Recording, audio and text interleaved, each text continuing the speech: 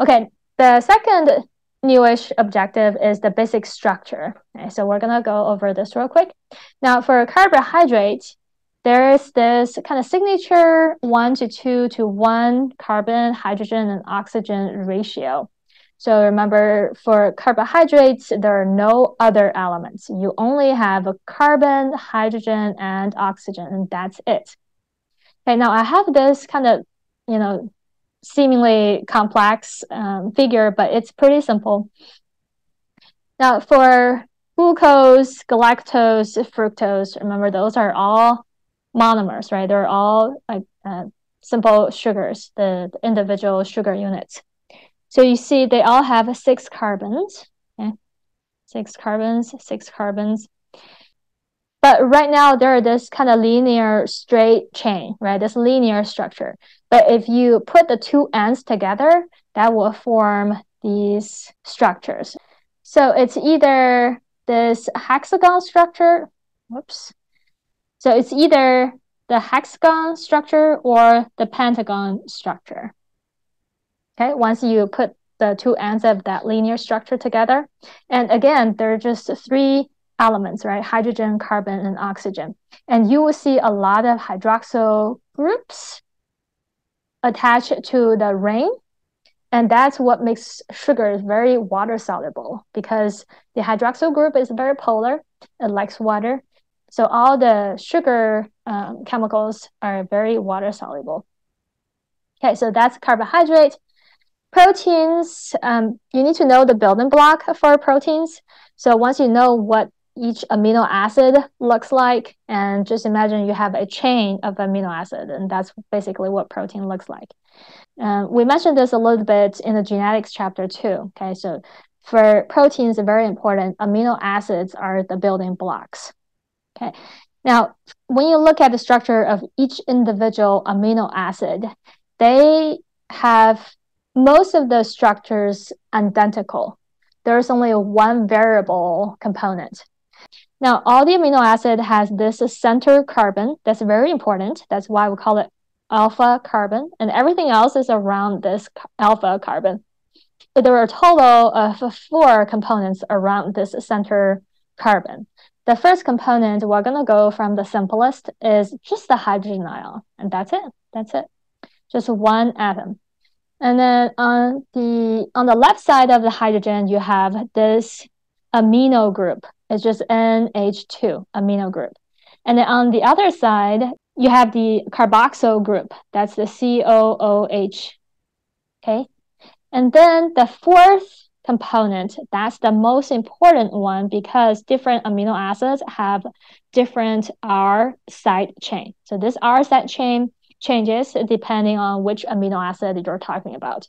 But everything else is the same. The hydrogen atom, the amino group, and then the carboxyl group, they are all the same. Okay, so that's protein. And again, when you put multiple amino acids together, that's a polypeptide chain, right? Sometimes it's a whole protein. Sometimes this polypeptide chain could be just a part of a protein. And I want to mention that for proteins, have you noticed that it has some elements that are not in glucose, right? So for instance, you have nitrogen. Nitrogen is never found in glucose or other carbohydrates. Okay, so that's something that kind of differs proteins and carbohydrates in terms of their structure and their composition. Okay, now lipids. We're just going to focus on the most common type of lipid, which is fat triglyceride. I don't think TEAS will go that advanced and go into less common lipids. So we're going to focus on triglycerides, and then we're going to mention phospholipid real quick. So for triglycerides, tri means 3. Okay? And that's because you're going to have this like a head structure with 3 tails. So you have a glycerol, that's the head, and then you have 3 fatty acid chains. And then you're going to put them together.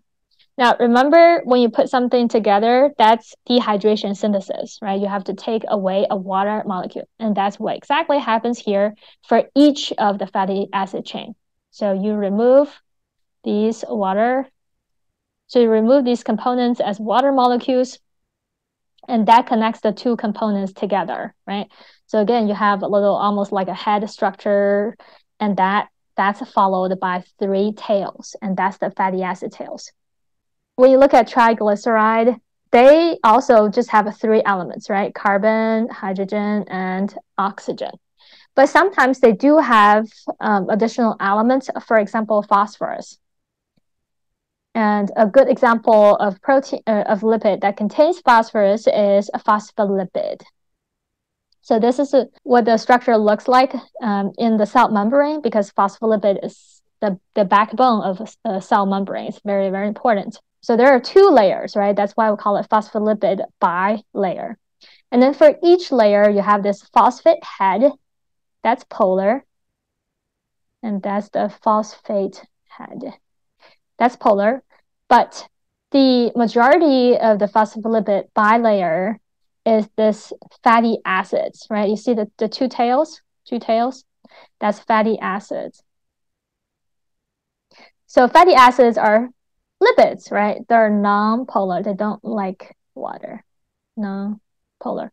So this leads to that unique characteristic for cell membrane, right? In terms of what it allows to pass through and what it blocks. So that's why we say the cell membrane controls what goes into the cell or what comes out of the cell. Okay, so that's lipid. And last one, nucleic acid. So we just recently went over the genetics section, so I think this should be very familiar. And just kind of real quick, the building block for nucleic acid is nucleotide. This is the typical structure of one nucleotide. So remember, there are three components. Okay. Now, when you look at nucleic acid, they contain carbon, hydrogen, oxygen, but there are two additional elements, right? Phosphorus and nitrogen. Okay. So the composition of nucleic acid is different than the composition for proteins or carbohydrates. All right, now let's move on to practice questions. Number 1.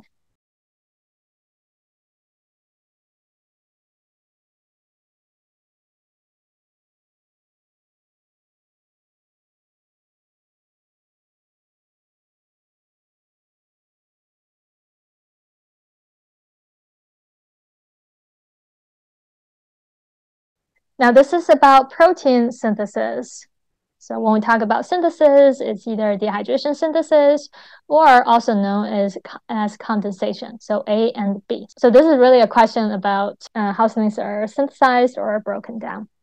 Now, what if I change the question to what's the end product of protein digestion? What would be your answer? Yeah, that would be the building block, right? Which is amino acid. Okay, next question.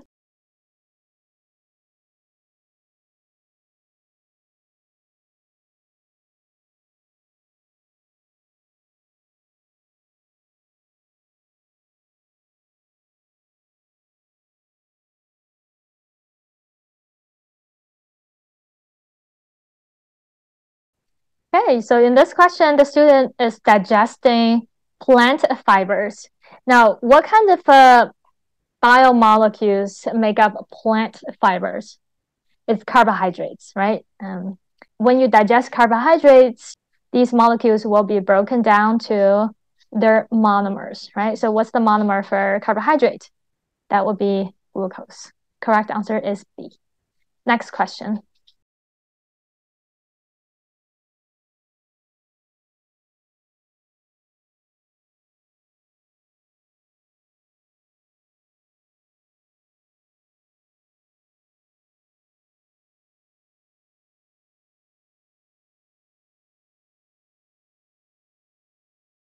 Okay, I bet a lot of you have done this experiment in a biology lab.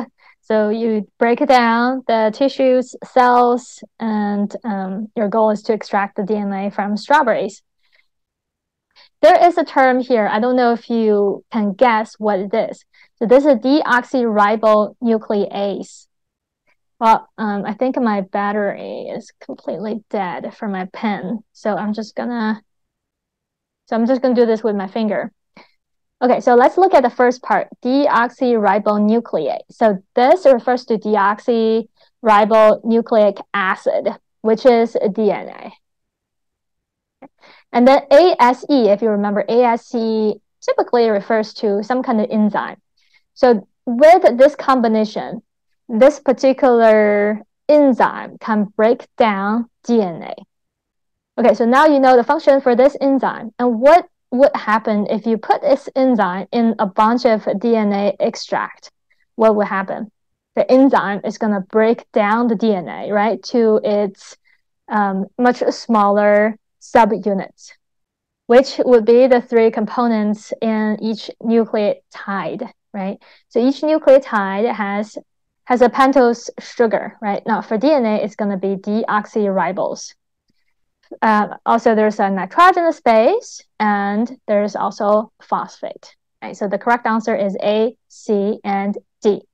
Now, if you have a copy of this slide, you probably notice that over here, I have oxyribose to kind of remind you that for RNA, you do have that oxygen. But typically, we just call it ribose. So, I actually didn't need to do that extra work. So I just changed it to ribose, which is what we typically use. Okay, next question.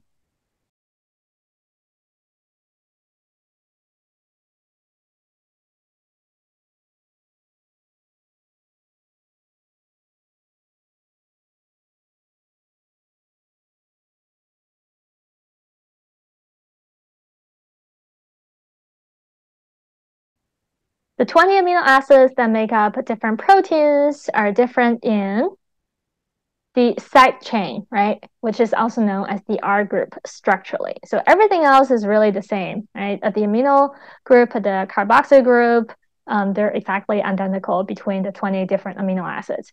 Now for amino acids, there's no pentose sugar, right? And there's no phosphate. Okay, so again, correct answer is the last one, side chain, R group. Okay, good job, guys. If you learned something new, please be sure to subscribe, like the video, and share the video if you can. Thank you for watching. I'll see you next time.